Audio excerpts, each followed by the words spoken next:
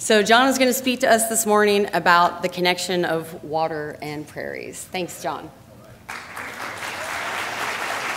Okay, well, thanks very much. It's a very great honor to be able to come and talk to you. Many of you have heard me many times, and so there'll be a little repetition for you there. And hopefully I can bask in the sunlight that Carol's provided us here. So I might seem a little better than usual. I'm a little bit different than most of you. I'm a geoscientist. I'm a soil scientist by training. So I know about dirt, and I'm the only one that can say dirt, right? You all can't say that, four-letter word. But I do know some plants, not a whole lot. I know what a forb is and a grass, that kind of stuff, right? So, and this also is the last hurrah before I retire. And I shouldn't say retire, I'm going to the next phase. So I'm going to sort of, maybe this is kind of like a capstone. I'm going to present a lot of the work that I've done on wetlands and prairies.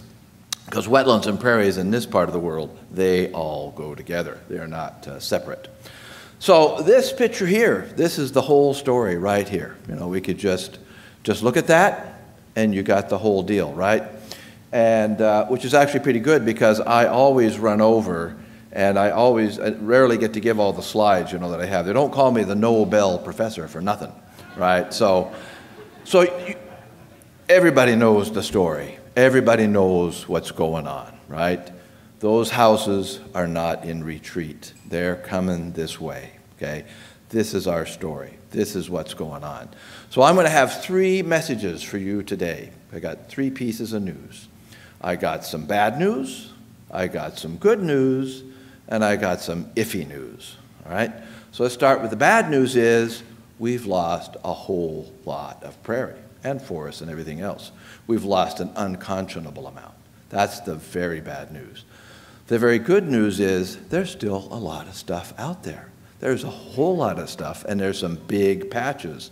And we'll get into that little debate of big and small and all that stuff, okay? So that's the good news. The iffy news that could go either way is we are the ones we've been waiting for. It's all up to us. No one will do this for us. This is us.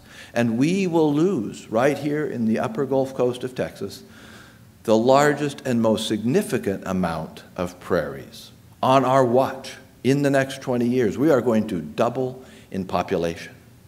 And if the present trends continue, the Katy Prairie is gone. The Damon Prairie, which you may not know about yet, but we'll explain that to you, that's gone. It's all gone. So it's up to us. The feds aren't going to come and save us. Not now, particularly, but even in the next regime, they're not coming, okay? The state is not coming. This is us, and we're going to need every trick of the trade that we can come up with to save our legacy and to help ourselves become native to this place, which is the word that's how Wes Jackson talks about becoming indigenous. So I'm actually leaving now. When I leave, I'm going to a country that his name says the land of many trees, Guatemala. That's where I grew up. And so I'm going back to those trees. That's where I was native to that originally. I came here, this flat prairie at first, didn't quite figure out what's going on, but I did my best to become native to this place, and I embraced it. And I find just as much grandeur in that ocean of prairie as in those steep volcanoes where I grew up. So it's been a real pleasure to become a little bit native to this place. So the overall message then is it's not too late. It's not too late, but the hour is fast arising, fast upon us, when if we don't make decisions now, we will lose this all. On our watch, more than anyone who has gone before. All right, so let me give you a little introduction, especially for those of you that are new here, the Master Naturalists. How many Master Naturalists we got here today? Okay, and you've heard me say this so many times, so let's just do it again. All right, why not? There we go. All right, so this is our little corner of the world, southeast Texas, and we've got the two areas that I focus on. These are geologic areas. The Quaternary, or in other words, the last 2 million years, are these, the Lissy and the Beaumont Formation, All of these were laid down as massive rivers, fluvial deltaic systems, we might call it. And these areas, so this is just a representation from many years ago of how this landscape is put together here. Let's see, I hit that wrong there. These areas here are a lot of prairies up here as well, but the land is tilted up there through the warping of the sediments that come down. These guys are flat as a pancake without baking soda, okay? So it's flat, because baking soda actually has the, regular pancakes actually have a little concave, flat. It's just flat, okay? That's very significant, and that's why we have a lot of wetlands here as well. The Lissy Formation is just a little steeper. This is 4 feet to the mile, that's 5 feet to the mile. Of course, we have our flat areas here as well, but these are our main areas where we have our wetlands and our prairies, etc. Our landscape is a fluvial landscape. Right now, where we sit here, this is the Brazos River flowed here. And in fact, I like to tell my students, you are standing on the Rocky Mountains. Did you know that? Yes, you are. These sediments that were right here a long time ago, several iterations ago, they were in the Rocky Mountains. So you're standing in, tremendous places here. But we are built, it's this fluvial deltaic nature. It's not a delta, but they were these vast rivers that flowed across these flat areas that we're talking about here. And so the structure is just as any river system that you get. You have meander belt ridges and you have back swamps. And we see all of that here today. And we have different kinds of prairies and forests and whatever on these different areas. So I'll focus a little bit first on what we call these meander belt ridges. This is actually of the Mississippi, but even the smaller systems have that. So this is where the landscape has been built up. It's become somewhat concave, and rivers, as they are wont to do, move back and forth on the landscape. They slice and dice, right? They have oxbow channels, they have this and that. This is the Trinity River, actually, up near Dallas, and you can see that there's a story written into this landscape as we see where this river has flowed and things have been sliced and diced a little bit. This is a geology map from the Bureau of Economic Geology. Might not be super clear, but you can see this is the Beaumont Formation here. Here's Houston. Here we are down here somewhere. Actually, a little more like here. These lighter areas are these ancient meander ridges. These are the courses, in this case, of the ancient Brazos River, which flows here now, but during the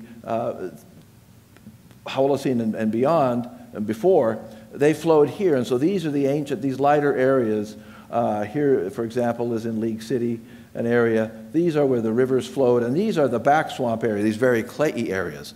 Very clayey, in fact, this is where if you have a house here, you have had foundation problems. Or if you haven't had them, you will have them sooner or later. This is just another close-up picture of the kind of landscape here. This is that meander ridge coming down. There's League City is right in here. It's not a connected stream anymore, even though people do call it Magnolia Creek. But this is where the ancient Brazos flowed. All of these are ancient courses of the Brazos, and these areas are the back swamps. And we have characteristic prairies on each of those kinds of landscapes. Did you get that right? Okay, so this is all right. This shows this little guy here. Here's this ancient meander scar here. Here it is on the landscape. This is a tremendous area. It's the Dick Benoit Prairie Preserve. Is that right? Don't we have some master naturalists that remember that? One of our great super volunteers, really. But you can see this landscape here, the ancient river flowing. Here's the Pimple Mounds, the Mima Mounds, as they were called there. A wonderful landscape, one of the best prairies left around. But there's some encroachment happening and will continue to happen. This is a color infrared photo of a prairie out in Richmond, Texas, just to our west. And you can see that it's quite a complex landscape. So this was on a meander belt ridge, right? This is where the river flowed. And so it's like a whole history that's been happening here. This is like what geologists call a palimpsest, or a tablet on which is written the history that went before. It's overwritten several times, so that's what makes it very unique. So these darker areas are what we call prairie potholes, or coastal prairie potholes, if you're sensitive to that kind of an issue. And then we've got these little pimple mounds in here. And we have uplands in here. We've got wetter areas. We really have quite a complex landscape. A landscape that was formed first and foremost by the rivers that flowed here. They sliced and diced. It's hard to see sometimes exactly where those channels might have gone. And that's because in addition to the fluvial process that happened, the mastodons were rolling around in here. And they were wallowing around. And oh, did they wallow. They made some big wallows. Then after them came the buffalo. They didn't wallow quite as big as the mastodons, but they wallowed nonetheless, okay? And sometimes people call these buffalo wallows. And then on top of that, the wind blew. And so we get this very intricate, unique landscape that I like to call a chance melody, because it's the chance of all these things happening. So it's a very rich landscape with a lot of short-range diversity. So the biggest drop that we're going to have from the top of a pimple mound, the top of the highest pimple mound, to the bottom of the deepest prairie is maybe 2 feet, right? That's a nosebleed for us. I was getting a little dizzy watching Carol's stuff, all these, so I felt like I was going to fall over and throw up or something. Gee whiz. So, and when you drive by, it just looks like this flat thing. But after you become nativized, you become native to this place, those little changes start to mean big things to you. So this is a tremendous short-range diversity for the plants, for the flora, the fauna that live here. And it's not only is it all within a couple of feet, it's within a very short distance. Here's a road, these oil-filled roads that give you an idea of the size of what's going on. So these really are world-class landscapes. Now, it's difficult for us that work in this area because we have the burden of what we call the burden of flat land, right? So it's hard enough for us, we had something like you got in Missouri, some hills and dells, or something like the Garden of the Gods in Colorado. Maybe we could, we'd have a little bit more of a chance. But as it is, this is what we got. So when you're out there driving around, that's what you see if you slow down, right? So this is our prairie. Mainly this is a wetland part. There's some upland prairies over there. These are these pimple mounds or mima mounds. They tend to travel in packs, so you can see them all out there. And then there's a gallery forest. So we love our trees too. We love trees and prairies. We love the whole thing. It's all together here. So this is a unique piece of the prairie. This is out on what we call the Damon Prairie. So this is just a regular color photo, not color infrared like the other one. And here you can actually see very easily this nice, what's an actual paleo channel. And then we've got potholes all over the place. And of course, this is upland prairie out here. And this is what some folks at the Conservation Fund did for us a few years ago, working with the magic of their GIS systems and a digital mapping here. So this shows the convexity and concavity of our landscape. This is that same area that we're looking at right there.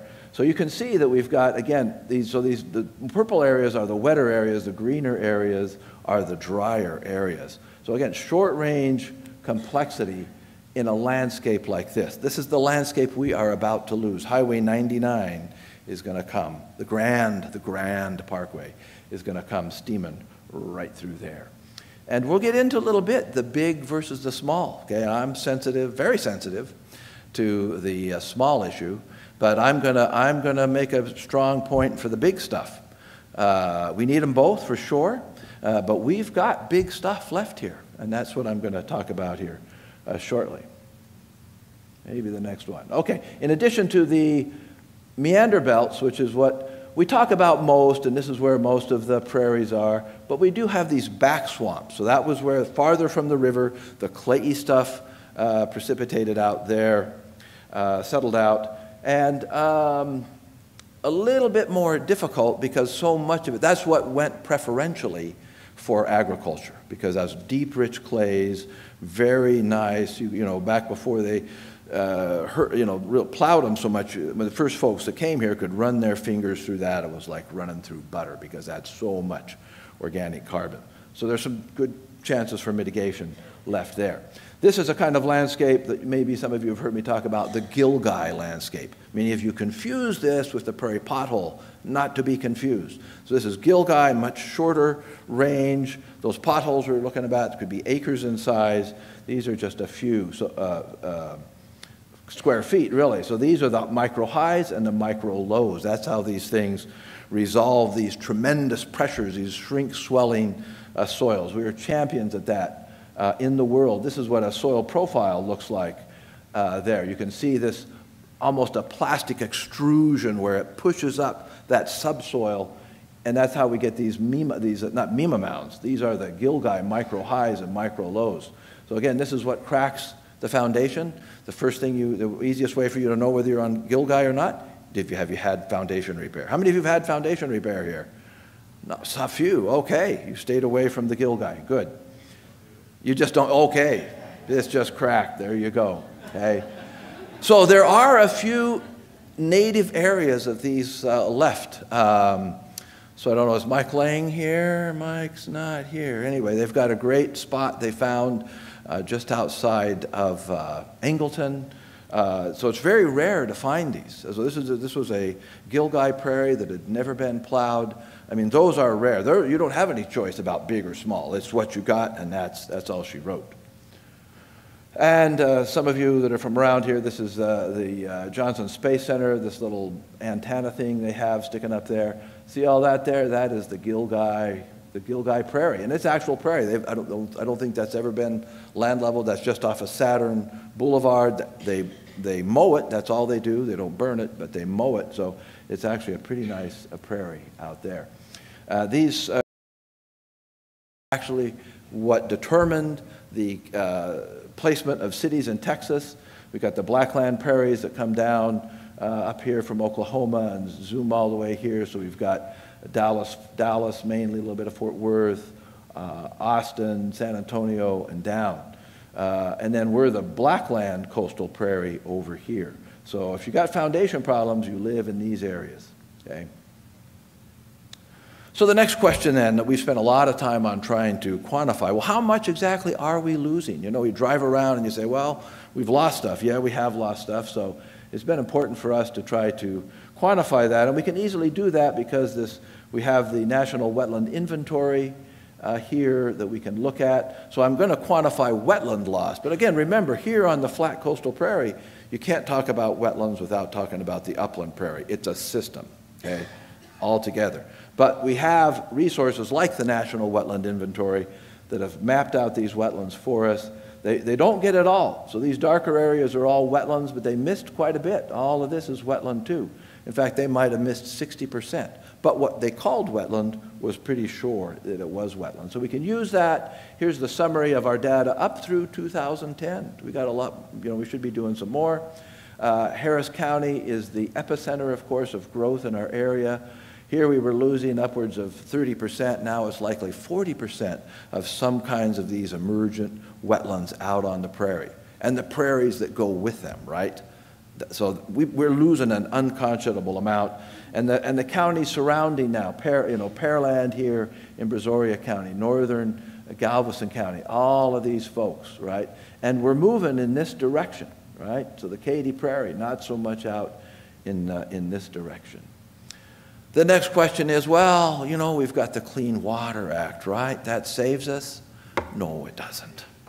So I say we are the ones, right? So just to make it quick here, we took a large sample of a very large database, all the permits since, I think, at least maybe 95, and looked at, on paper, was there compliance? Did they have the requisite monitoring going on? Were they following the rules, right? Well, this is all mitigation, which includes actually avoidance. But this is the mitigation where they, filled a wetland. So out of compliance, 61% of our sample of just over 62 permits, 61%. Not a complete record, right? You would go in there and there's not a record that they've done the mitigation they're supposed to do. If you fill a wetland, you're supposed to mitigate it. Again, prairies and wetlands go together. I'm focusing on wetlands. But wetlands is the only law we have that sort of, kind of, at least ostensibly, could save some wetlands. But at least on paper, it's not happening. Most things are not getting mitigated. And on top of that, then we also took a smaller sample where we actually went out into the field. The other one that I showed you was just a paperwork kind of trail. Then we said, well, let's take a little bit of a smaller sample and let's go to the field. And we randomly selected this. We worked with our friends up at Hark in the woodlands, and we chose a fewer number, I think just about less than 20, and we classified them as failure. So 23% were just abject failure. In other words, you went out there in the field, there's either nothing, or it's all Chinese tallow, or most likely just nothing out there at all. And then we said, well, there were some that we could, okay, we call those success. You know, maybe it wasn't the best wetlands, but something was constructed, 15%. So then we devised this kind of intermediate, well, we called it failure partial success, and then maybe a partial success. So we're looking at about 50% that don't have a very good record. And even these partial successes, we were being very generous with our categorization there. So you read the papers, you see what's happening with the Clean Water Act, it's going downhill, it's not getting better. But even the Clean Water Act under the Obama rules were not particularly helping us, because the local Corps of Engineers considers that all those prairie potholes are not hydrologically connected to downstream waters. Now we have data that shows that they are, we've given it to them, and they just kind of, well, you know, we'll get around to it. So stay tuned on that story. Again, that's why I say this is up to us. Nobody is going to come and save us. So the next question then, all right, we've lost a whole lot. Is there anything left worth worrying about? So my message to you today is yes, there's a whole lot left that is worth worrying about, even as this development comes, comes our way here. And this is actually that same meander scar that I showed you in another picture. So a few years ago, we partnered up with HGAC, our local COG, the Houston-Galveston Area Council, to map all the remaining habitat over 100 acres in size. Now, did we catch a lot of flack on that? Yes, we did. I know there's folks who would give me flack right now if I gave them time, but I won't. So the reason we did that, yes, there are a lot of wonderful places that are 5 acres, that are 10 acres, but when you're mapping an area this big, you do not have time to map all of that, because the smaller your mapping unit, the longer it takes.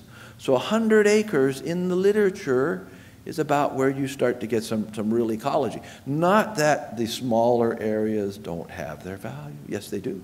They absolutely do. But when we're talking about the Houston-Galveston area, then we got to focus on the stuff that shows up. You're native to where you live, you have some areas, yeah, you take those small areas that are important, because, as Carol said, there's seed sources, a lot of reasons to do that. So I don't have a lot of time to spend on this map, just to say that this was done through air photo interpretation. This was not running around in the field. Okay, as you remember from those photographs that I showed you, you can see those prairie pothole complexes. They stand out, okay?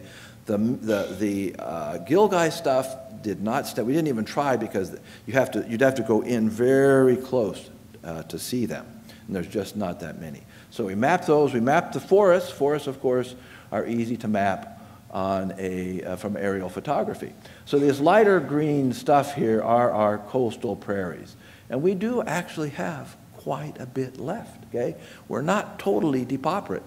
And the deal here is that we've got a lot more, at least in Texas, okay, than other places, because it was the peri-urban stuff that wasn't getting hit from either suburban sprawl, right, moving in this direction out, or land leveling for agriculture, which was happening out in the hinterlands. So we have this very interesting kind of area close into the city that was less plowed, right, and less abused than other places. So this was easy for us to map this out. There are big pieces left. If we didn't have big pieces, I'd say, okay, let's not worry about the big pieces. But we got big pieces. We don't just have big pieces, we got big freaking pieces, okay? These areas are like arcs, right? It's an arc into the future because there's a lot more that we don't know about these prairies than we do know. In fact, there's more than we can even imagine that happens in these prairies. We cannot understand. So as Carol said, we need a really good dose of humility to recognize that we don't know nothing. So we need to save those small areas, but those big areas, they're big enough that emergent properties happen that don't happen at the smaller scale, right? Doesn't mean we don't need those smaller ones, but there's stuff happening at the bigger scale. And these are the areas that are most under threat now. They're a unique, irreplaceable legacy, okay?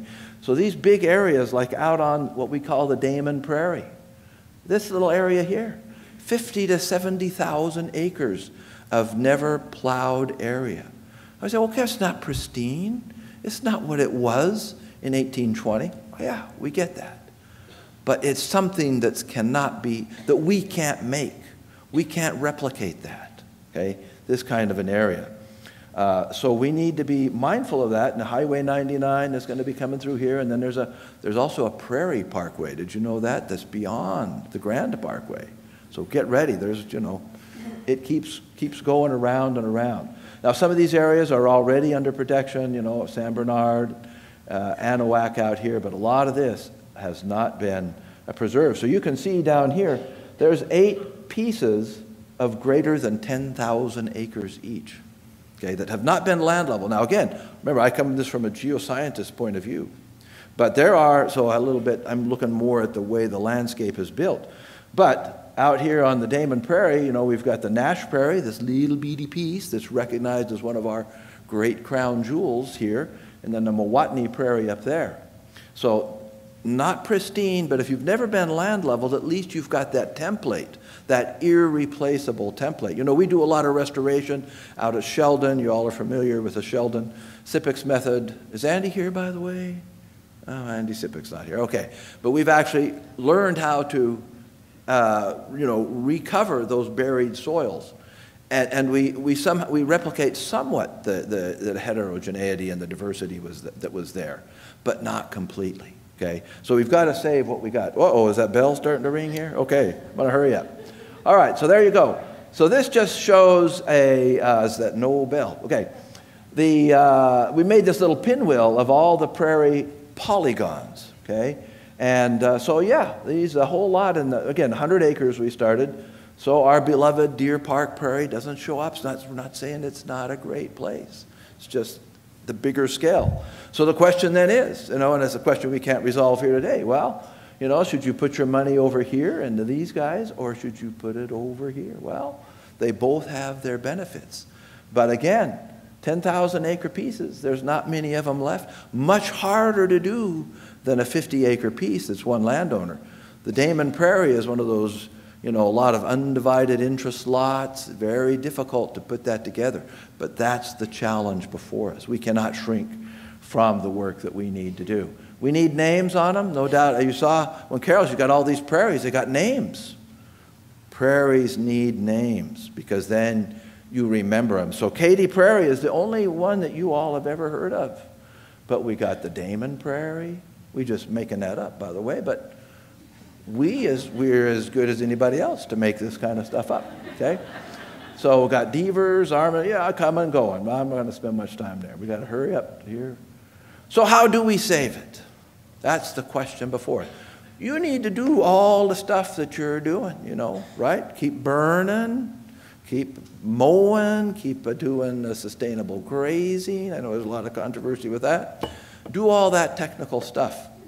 But that is not enough to save the prairie. You heard in the talk that went before, widen the circle. We got to do a lot of circle widening. We got to do some serious working with folks, okay? Because these guys are coming our way. And as the quote that I've forgotten that I wrote in my little abstract there, the health of the city and the health of the hinterlands are intimately connected. You cannot consider one without the other. And we need some different non-traditional allies here, okay? So this is one thing we got to capitalize on right now. Now, I don't know if you saw in the paper here, Kleinberg just did his latest survey, and it turns out that flooding right after Harvey, he does this annual survey around here, right after Harvey, flooding was number 1. Now we're down about number 8 or something like that in terms of flooding.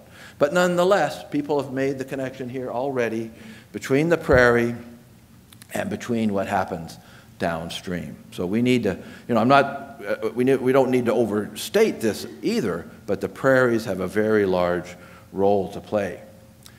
But even beyond that, we need to think about what is a prairie-friendly city. So you all have heard me say this before, those of you that have heard me. What is a prairie-friendly city? We have got to ally ourselves with those folks who are working to make a better Houston, okay? This is anathema for some of you, I know. This is called walkability. This is human habitat. This is where humans belong. They belong where things are walkable and close together. And yes, there's concrete all over the place here. But you know what? These people are living tight together.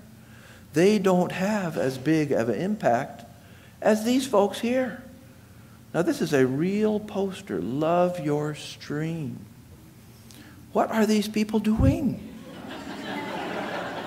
Now, look at this right here. Well, you can't read this very well, but it says, don't mess with the wildlife. Leave wildlife alone. What is the problem here? These are not friends of the prairie. These are prairie assassins. Okay? And sometimes we think, well, everything's green, is good. Let's do this. Let's all live on the prairie and we'll have... They're screwing it all up, okay? They're fragmenting everything. It's the road to perdition here, okay? So, and we give prizes to these kind of people. We give prizes to subdivisions because they put a little rain garden out there. Oh, thank you so much.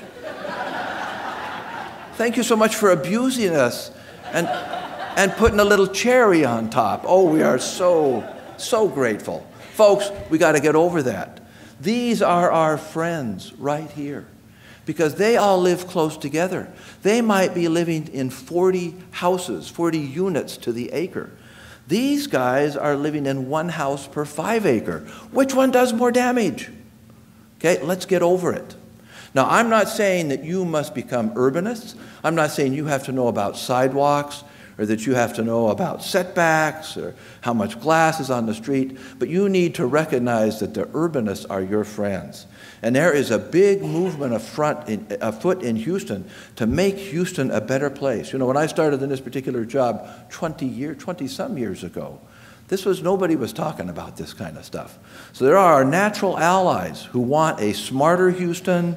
They want a walkable Houston. There's this whole bike people out there. These are our natural allies, and we need them to see us. We need them to see the prairie as part of what makes this a whole healthy area. They are primed to hear this message, okay? But we have to come and tell them that, yes, this is the prairie-friendly landscape, not this. Now, I'm not saying let's put those prairie plants out. I have a little prairie patch on my house, right? I got big blue stem, I got Indian grass, went and stole it out of a railroad siding. They're great, but they're not prairies. They are not prairies. They're nice little patches. I love being able to see the rhythms of those grasses, but it's not quite the same thing. So, little house on the prairie, let's get over that, folks. It's not green. It's bad. It's wicked, okay? We cannot have that. We need this. Now this is the city center. Let's put native trees out there. Let's make swells where we can. We need that green out there, but let's not delude ourselves that in any way substitutes for the big job, okay? But let's partner up with these folks, okay? Let's expand the circle. Let's see, go.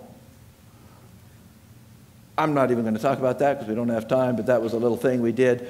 The point here is that we could make little patches of urbanism out here on the Katy Prairie, like that, and the developers could make the same amount of money, But we would have to use things like transfer of development rights. We'd have to declare some areas that these are special and unique areas that are important to us. I think we know enough now to recognize that, okay? So we could do this. If we don't do this, we'll save a few more acres. There's no question about it.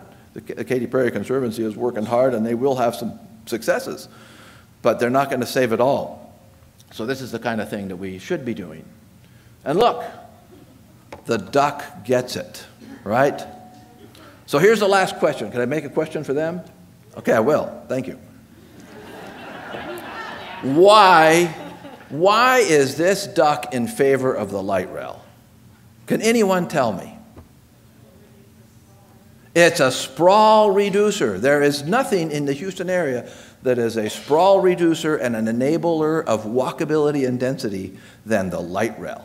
There is nothing even close to it, right? The duck's best friend is light rail, okay? So again, not saying that you become an urbanist, not saying that you move out of the suburbs, although I did have one master naturalist who actually moved into a condo tower after listening to some of that. I feel proud of that I was able to do that, okay? But these are non-traditional kinds of allies, and we need to go to their meetings. We need to talk about what is it that makes a healthy Houston. You still go about your business, collecting seeds, burn the prairies. There's pyromaniacs here, right? There's my buddy Shackelford here, spent his whole life burning stuff up. Tried to burn me up one time, okay? We'll keep doing that, but your allies for a better future are over here. Okay, thanks very much. You've got all your time.